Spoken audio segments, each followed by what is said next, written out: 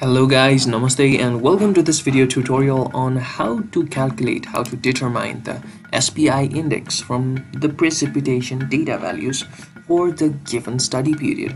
Well, the requirements for this project are three things. Firstly, you will need RStudio installed in your computer. If you do not have that, then I have kept the links for a video in the description below on how to install RStudio in your computer, and it's a very simple and easy process, guys. Do check it out if you need it, and if you already have it installed, then that's great. Secondly, you need monthly average precipitation data values for the study period you are trying to study. So if you have that, then that's great. Usually you'll get it in this format, the daily average values format: year, month, day, and these are the precipitation values. Just type in.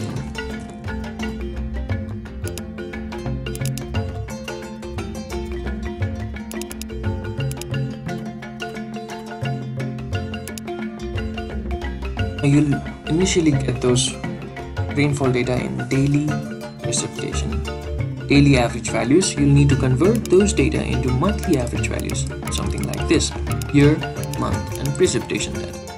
So that's all great. The third requirement is my Excel file. I have kept the links in the description for this Excel file that I am using right now for making this video. So if you want to follow along and tag along, then just download that file and follow the steps accordingly. And this file could be useful for your project as well. So if you need it, then you can use it. Now let's move. Let's first go for the RStudio. So open up your RStudio application and you'll encounter an interface like this. Just go to new, go to file, go to new, go to our script. Just open up a new tab, and if your console part, this part is filled with stuff, then just go to edit and clear console for now. If this part is filled with stuff, go to this broom option and clear everything out and so on.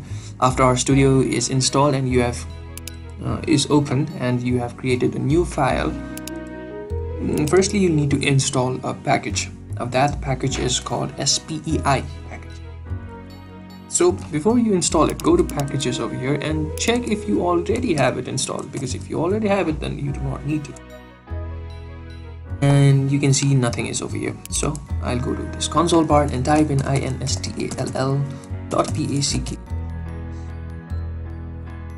Brackets, hit in the quotation mark, don't miss it, guys, and type in capital S, capital P, capital E, capital I, and that is done.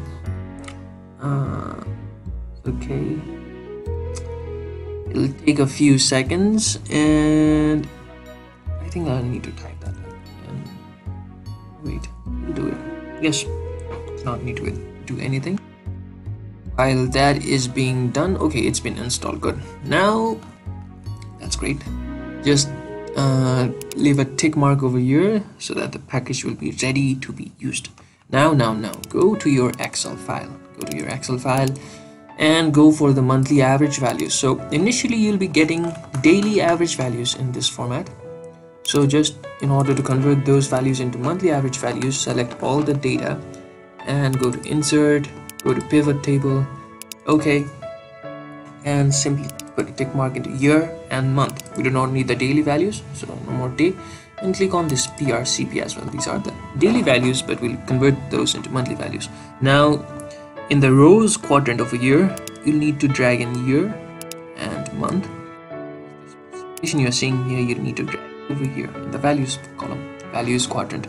Now initially it's count of prcp, and that is not what we need, so go to value field settings and change that to average. So okay, and it's been converted to average values. Now this basically what you're looking here is for the year 1980 and the first month, the month of January, for the month of February, for the month of March, and so on. For the month of January, the average monthly value for precipitation is 13.23. Yes, and accordingly, now all you need to do is copy this, drag it from right over here, guys. Do not put your cursor over here, do not put it over here, just put it in the middle of this line and drag it all the way. Oops, drag it all the way till 12. Now Control C, copy this, and if you have downloaded my Excel file, then go to the first sheet, the data sheet over here, and paste it right over here. Do not do Control V, guys. Just do right click and paste only the values, because if you do Control V, you'll get something like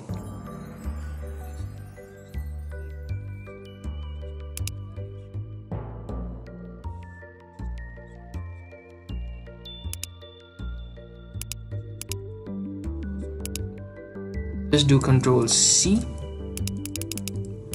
and just paste not over here, paste it over here. Control V. Yes, you get. That is how you get the monthly average precipitation values, guys. If your study period is different, yes, it'll definitely be different. Then just follow the steps, similar steps accordingly. After that has been done, just save this Excel file. Remember, guys, you'll need it in year, month, and monthly average precipitation values format. Nothing else. No other extra columns. No, nothing else. The heading should be year, month, and this. Anything. Well, after that is done, save the file. Go to our studio and import. Yes. Sorry. Go to this environment tab over here. Something like this. Yes. Environment tab over here. Import data set. Go for Excel, browse, and go to exactly where you have saved the file. Initially, it's over here, project SPI. Open that up. It'll take a few seconds, and after that is done, you'll get something like this. Your data could be different. Well, the column headings should be almost the same. Import that and it'll appear right over here. After that has been done, now you can find out the SPI indices. Now, how do we do that? So initially I'll start with SPI 3. SPI 3 basically means, for me, it's 3-month SPI value. If you want to find out the first month SPI value, 1-month SPI value, you can just go for SPI 1. I'll be finding out SPI 3 first. So type in SPI 3, type in this symbol, type in this symbol. After that, well, this is basically a symbol which assigns a certain value, certain stuff to this variable. SPI 3 here is my variable name, guys. Yours could be different. You can keep any name. Note that it should be easy. SPI 3 and all that stuff, I'll type in SPI, and this is a function which is available in the SPI package. So SPI, open up the brackets and type in the file name, guys. My file name will appear over here, project SPI, capital P, capital S, capital P, capital I. So I'll type in that.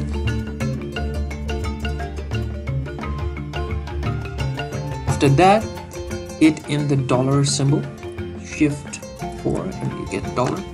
And after that, click on PRCP. What this basically does is uses the SPI function for this particular column, PRCP column of the file, project SPI. That, the comma and 3.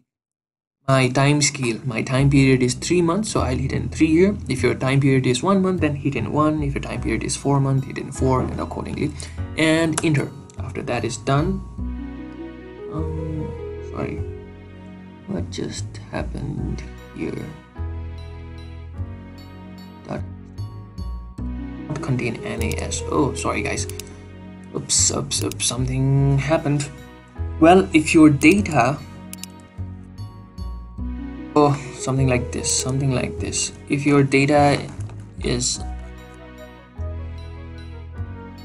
filled with NAs or empty spaces, then that is not allowed, guys. So you need to fill in these empty spaces, wrong stuff, values, guys. Not fill your empty spaces in this format.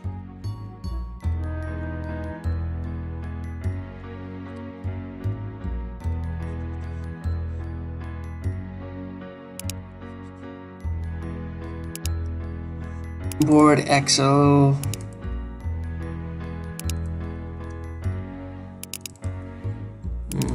SPI SPI, open up, and yes, there you go, and repeat the same process. Sorry for the inconvenience, guys. Well, got to learn something new today. Project is in the $sign PRCP. Well, PRCP here basically is the column heading name, guys. If your column heading has a different name, then type in that name accordingly. 3 and enter. Yes, that's looking good. Nothing else appears. Now type in SPI 3 and enter, and you get your SPI X values. Good, great. Now, if you're using my Excel file, guys, just copy all these values. Yes, right over here. Do not start from over here. Just copy it from right over here and go to project file, go to SPI 3 tab and paste it right over here. Initially all these spaces look empty, guys. Are you looking at this? Yes. Paste it over there. Do not click anywhere else after that. Go to data, go to text to columns, go to next, finish, and automatically the datas are filled. Well, that is a benefit you'll get if you use my Excel file, guys.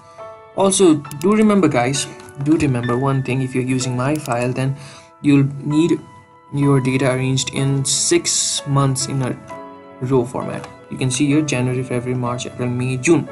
Do not use the data. Do not use my Excel file if July appears over here. It should be 6 months in one row and the next 6 months in another row. For example, sometimes if your screen is a little too big, suppose for it's like this, then if I hit in SPI 3, then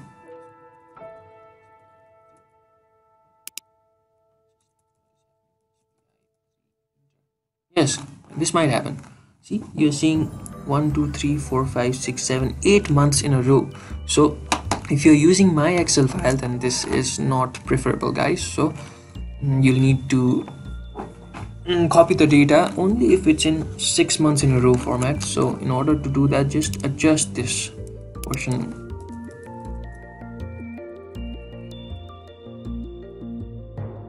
Now it's in 1 2 3 4 5 months format, and that is not acceptable as well. So SPI 3.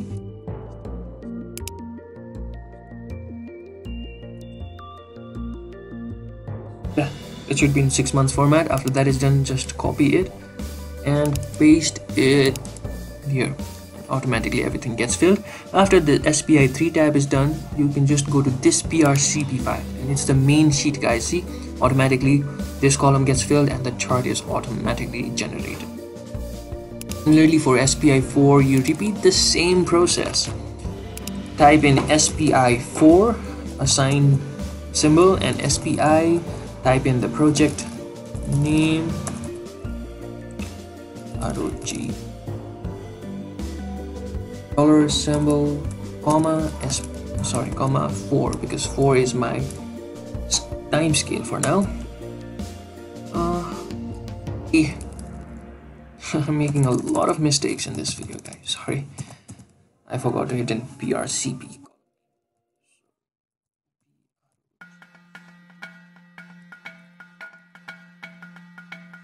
Or file name could be different as well.